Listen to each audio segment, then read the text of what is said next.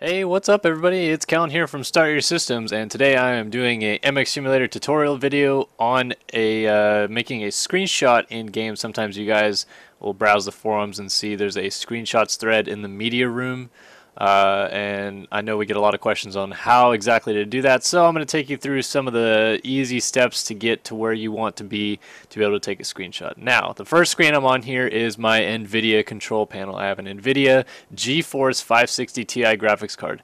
It's not the best whatsoever, but you can still take good screenshots no matter how good or bad your graphics card is, as long as your game can handle the changing quality. It's very tough to take screenshots when you're trying to like scoot across the track and you can't even move because the frame rate's so low. So anyway, here you are in your NVIDIA control panel, and to get there I have this little icon down here on the right. You can see it pops up and says NVIDIA GeForce Experience, but if you click on it there is GeForce Experience, control panel updates, all this stuff. I haven't updated it because I haven't been home in a couple weeks, but I will do that. And then the main thing you want to focus on is manage 3D settings over here, and then global settings. And I already went through and did it, but all this stuff up top is going to be the stuff that is going to make your like graphics in game much more like quality. Anti-aliasing in particular, you see all this anti-aliasing stuff. That basically takes away the rough edges you'll sometimes see on a rider. When you do a screenshot, you'll see this like kind of pixelated rough edge. Anti-aliasing smooths that through, and you'll see what I'm talking about later. But again, you just want to make sure you got all the stuff as high as it'll go, 16 times on override, and then do 32 times, 8 times on all that stuff. And that is more or less how you do manage 3D settings. The next thing you want to make sure of when you're doing screenshots, I think this is just applying, yeah, it's taking a second, but the next thing you want to do is, I've got my MX Simulator icon down here. You want to right click it, and you see this whole thing comes up. Click on Properties, and there's a target line right here. Now if you guys have never used your target line before, you may not know what this is or what this does.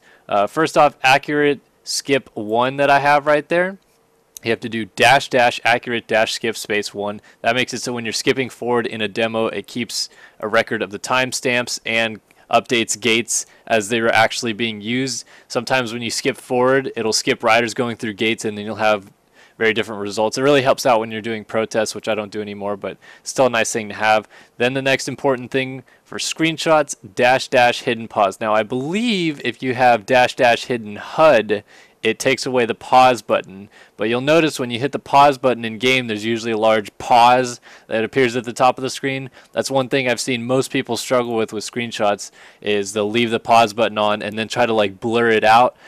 Just don't even do that. Just dash dash hidden pause in the target line. I think even in game now you can do something like / hidden dash pause or something like that in the chat menu, and it'll get rid of your pause. You'll never have to worry about it again. You know when the game's paused because nothing's moving, so you don't need the pause logo. It's not really a big deal. But of course, also you want dash dash hidden HUD. That's not really super important because when you switch to free cam, you take pretty much all the HUD off anyway. But if you're ever doing like a first person shot for whatever reason, then dash dash hidden HUD will be your friend. So I already have those in. Click away from that and we'll go in game, and then I'll show you guys the next step. Alright, so now we're in game, and I still have Unidil in the background because I haven't been home like I said. But first thing you want to notice is you'll go to graphics and sound setups. Now people tend to trip over this all the time. They usually just click high detail or something like that. The way I get the best quality with my screenshots is I go to advanced graphics setups, and this is the settings that I run. Everything at 110 1024 resolution, use ground maps, use compressed textures. This completely depends on the way your computer is set up. I use shaders copy because that's the way that my graphics card renders everything smoothly. It copies all the texture files so that it doesn't keep re-rendering them through. But if you have a high quality computer, some people use hardware direct, stuff like that. But this is what I use for shaders. And then of course turn shader programs on. Model geometric detail and texture detail up all the way. I usually don't use roost when I'm doing screenshots, and I'm not going to do it today because I'm doing a different type of screenshot, because I want to show you guys how to manipulate tires in Photoshop, and having roost on can kind of screw with that because then the roost looks like kind of shit. But also lens flares and reflections, have that on. This is the highest pretty much that your game can run. And as long as you have a capable computer, you can usually run this by yourself, no problem. Now the next thing you're going to do is go to new race, and I'm going to do a little thing. Big thing right here, make sure record demo is on. You will not get a chance to go back and edit your stuff later if you don't have record demo. So I'm going to do Julian Lieber's practice track, which we did for episode 3 of Track Walk, so you can go ahead and check that out if you want the track. I might link it in chat if I feel ambitious enough, but I'm going to go ahead and do a quick little spin around and I don't know, just maybe throw a whip or do something cool, and then I'll show you guys how to get to the record demos part of it where you can go ahead and go in and take your screenshot. Alright, so here we are in game, and as you can see, there's no HUD, and the game will also lag just a little bit. That's literally just because that's literally just because my computer isn't the best, so you'll see a little bit of lag, but we're going to do a little bit of riding around here on Julian Lieber's track, and I'll get a screenshot, and then I can show you guys how to pretty much do everything from there. Just thinking about using one of these corner jumps up here, so let's go ahead and just ride this normally.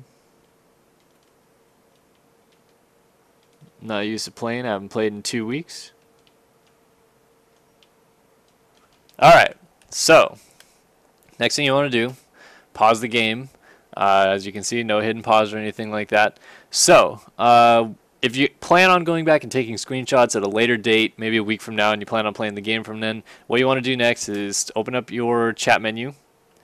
And the way to save a demo is /name demo and then a space, and then type in pretty much whatever you want after that. We'll just go ahead and name this SYS screenshot and hit enter, and then you'll see demo name updated, or you did one earlier. But basically all this does is saves your demo for a later date. If you go back right now and hit playback race, which is all of your demos that you can look at, you'll notice there is no SYS screenshot in here. That's basically because the only way you can reopen a demo that you've saved is by exiting and then coming back in.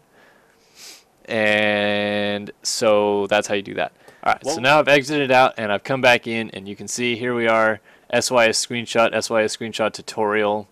We'll go to SYS screenshot, and because I had to exit out a game, it'll take it just about the same amount of time to load track and load bike. So we will wait for Julian Lieber's track to load here.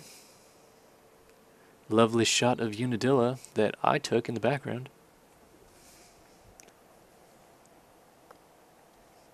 Alright, so here we are. I just switched to free cam now. That's free cam. So you're sitting in first person, hit tab once, it goes to follow cam, and then hit tab again. Now you're in free cam. Now you can move around wherever you want, do whatever you want. You don't have to follow the rider. You can just pretty much go wherever you want, look around, whatever. So that's how free cam works. We'll just do this for a second so I can find the spot that I want to look into the demo here. Nice whip, but I was going to use one of these up here. Let's see. What about right there? So now we're back in free cam, and we'll scoot over the Lieber practice track over to here, and there I am jumping. Now the next very, very, very important piece of all this is, you can see it looks really stupid right now. Like, I look completely distorted. It makes no sense. People miss this all the time. Go to graphics and sound setup, lower your field of view down to at least like 40 or below. Like let's do 30, and then you'll escape back, and look, now you're not as distorted. You can scoot back. There's the rider. And it's much easier to get a better shot because it looks a little bit more realistic. So let's go like right about right here. Or how about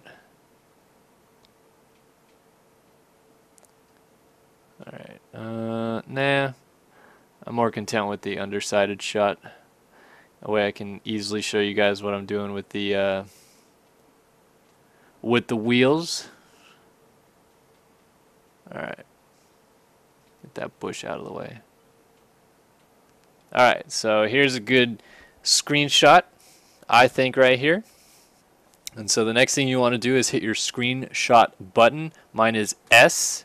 And the way you know you hit the screenshot button, you open chat. It says saved screenshot. And I've deleted all my screenshots recently, so it's screenshot 012. You can exit out of that. And then this part is very important, and I'll show you why later. Skip back a frame or two so that your rider is not in the shot anymore. And make sure when you do that, you haven't moved the camera at all. And nothing in the background is a sequence file or something that would have moved during that. And you hit S again, check the chat line. Again, we have another new screenshot. And now you've taken your 2 screenshots that you need to get that 1 screenshot. So I'll exit out of the game and show you guys how to do work in Photoshop. Alright, so now you've got your Photoshop open. You can see we've got Photoshop up here on the screen. And I'll just... yeah, so here we go. Photoshop open. I have Photoshop CS5. And then the next thing that you want to do, you don't want to open any new files. Don't hit file or anything. But you can see here I've got my personal folder open. And here's my 2 screenshots right up here at the top. If you remember, the second screenshot was technically like the ambience or background picture. So we're going to drop the second screenshot in first. And that'll open up. Then we'll pop this open again and drop the second screenshot on top of that. Hit enter. Make sure that it's in there. And then we're going to rasterize both of these layers on the right side. So convert that to smart object and rasterize. So we have 2 rasterized layers here on our layers palette on the right side. Next thing you want to make sure of, you have black and white situated right here, and then go back over to your layers. Make sure you have the top layer selected, and then hit difference, and you'll see it turns into this weird kind of ambient looking shot of some sort. And you can see just lightly there in the background there's some cloud cover you can kind of see a little bit. We want to fix that. Whoops, I want to click that. So we're going to move this until you can't see that anymore. There we go. Looks like the cloud cover is gone. So we got the rider in a negative scale, the cloud cover back in the background gone, and we're on difference in layers on the top layer. Next thing you want to do, go to select, and then go to color range, and then you'll see it'll turn this into this black and white photo. That's why black and white over here is important. Have your fuzziness all the way down, and it'll just have selection ready, and hit OK. So it'll select around the rider and everything else, and you can do one of 2 things. I do them pretty much both to make sure that there's nothing left on the screen, but first I backspace so that it gets rid of all that blackness in the background, and then I hit the erase tool and up this erase tool as high as it'll go pretty much, and erase this back here. You could kind of see that it was erasing even more stuff, so there's like a little bit of residue usually left over in my screenshots, but I'm not erasing anything else. I'm not erasing the rider or anything like that. I'm just erasing that kind of like skewed black background. Next thing we're going to do is deselect. On a Windows computer, you just hit Control D, it deselects. Now you have your rider separated from the background. And you go back over here, make sure that you put this back on normal so you have the rider separated, and you have your rider and your background layer separated. So now what you want to do, and this screenshot works out nicely, is you want to blur the background because the background is farther away and you want to get that nice depth of field look that you can't get because the game doesn't have interactive depth of field. So we're selected on the background here. What you want to do is go up to filter, and you have your blur menu, and usually I do Gaussian blur, but you can do like regular blur, box blur. If you want the rider to look like he's moving fast, you could do motion blur and make it even with the rider, and then do like really crazy and it looks like he's moving through the sky. But because the clouds are so far away, motion blur doesn't really work here. So I usually just go ahead and use Gaussian blur and get it enough that the clouds are blurry but not too blurry, so that the rider's sharp and the clouds are still noticeably clouds. And there you have it. So the background's blurred now, you have a nice looking depth of field, and you have the rider separated. And the next thing I am going to do is show you guys how to get the wheels to appear to be moving as if, you know, they were moving, but right here we have a freeze frame. I don't usually do this. Some people do this. I rarely do this because a realistic look of a picture, the wheels aren't moving unless you're doing a little bit longer exposure and a long panning shot and you have the rider going through screen, you have the rider focused, the background blurred, the wheels will be moving then. But again, we're not doing a motion blur shot, so this doesn't make much sense to the shot, but I'll still do it anyway so you guys can understand exactly what I'm doing. What I'm going to do here is select the pen tool and have the rider selected. We're going to zoom in. You can see a little bit clearer the rider now. And then we're just going to start drawing around the tire here. And you want to try to do the best you can to not get too much of the frame or the chain involved. So once you're through there, you can pretty much just kind of willy-nilly it. We're drawing lines around the tire. Keep going, keep going, keep going, keep going. And then you're back to the swing arm. So we're going to work our way down the swing arm. And you want to make sure to not get the things that, you know, are not in motion. Like this disc guard is not in motion, but the disc is. So you wrap around the disc guard and continue to work around it. It's like a shark fin. You're back to the swing arm. Work down around the end of the swing arm and then back up. And then you have the brake caliper here. So you try to draw around the brake caliper and down, then along this wire here. You have to make a lot of points, but once you get to the end, you'll see all the lines will disappear and you'll be left with this line, more or less. It's a complete line. Right click it and then hit make selection. Just feather radius, doesn't matter. Hold it there. You don't want to do anything else. You don't want to create a new layer. You don't want to do anything. You want to just have this screen like this. The tire is selected. And the next thing you do is go to filter blur. And then you do radial blur. And radial blur creates a circle look to it. So when you hit radial blur and hit OK, it creates a tire. Now in motion, we can hit deselect, back out, and that tire is now moving. Again, it doesn't look like completely perfect. You got a little bit of the chain in there, a little bit of the frame, you know, this and that, but it does look a little bit nice. It's kind of a different flair to it. You've got the disc brake moving and all that stuff. But of course, you have the front tire as well, so we'll go ahead and do the front tire. And again, it's the same thing. I got the pen tool selected here. We'll start up here. Just work around the tire. Try not to get too much of the fork involved. And then you can pretty much just go willy-nilly. If it's too hard for you with the background off, you can always go over to your second layer, turn the background off. I actually kind of like the background. It makes it a little bit easier to see the tire here. But sometimes it doesn't, so background off isn't always the worst idea. So we've made it back to the fork. So we're going to work our way down the fork guard. Pretty much can draw a straight line from here, so that's fine. There is a hole shot device up there, but that's alright. It doesn't really need to be bothered. Working our way around the bottom. There's a guide right here that wraps around the back of the fork. So we're trying to not get the things that are not actually in motion while you're jumping involved here. So we're wrapping around the back of the fork guard, up the side of the fork seal, and complete the loop. Again, same thing, make selection, no feather radius, and then filter. And we'll do a little bit less of a radial blur this time, since it's the front wheel, and the front wheel may not be moving as fast because the rear tire is the one that has the power going to it. So let's do like maybe a 7. And it looks a little bit different because your radial blur isn't perfectly centered, but it still does have a nice look. Deselect and back out, and now you have two tires that are in motion, the rider separated from the background and the rider in the air. So now you pretty much have a nice looking completed basic screenshot, but most people like to go through and do color correction, and I'll show you guys now how exactly I do color correction. There's many ways to do it. A lot of people like to do layer masks, and that's a great thing to do too. I'm not saying that's a bad thing, but I like to just basically change the layer itself. So what you do is you go have the image or have this layer selected, your screenshot 12 layer, and then I go to adjustments and then start off with brightness contrast.